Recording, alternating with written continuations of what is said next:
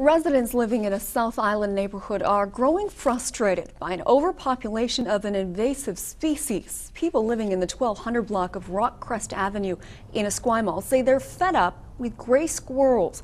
There's an overpopulation of them on their block, a direct result, they say, of one resident feeding the squirrels.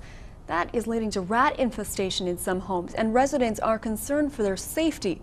So a group has gone to Esquimalt Council asking the town to implement a bylaw to prohibit the feeding of squirrels. We can see squirrels with peanuts in the shell, and so this food source has led to the squirrels proliferating and also to rats in the neighborhood. Neighbors have had property damage, and we just feel that we're not against squirrels, but we certainly don't want them to be fed. Let nature take its course. As long as they are fending for themselves in the natural environment, there's maybe a few predators, maybe not, but the food supply will only maintain X number of squirrels. Let that be.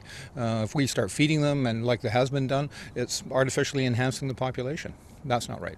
I know other municipalities have a line within their bylaws regarding things like deer, rabbits, geese. We shouldn't be feeding squirrels anyway, but if a line in your bylaw provides some assurance to residents, I'm willing to look at it. Esquimalt's mayor says enforcing a bylaw against feeding squirrels would be a challenge, considering the municipality only has one full-time and one part-time bylaw officer. She feels educating people on the health and safety risks of feeding squirrels may be another option to pursue.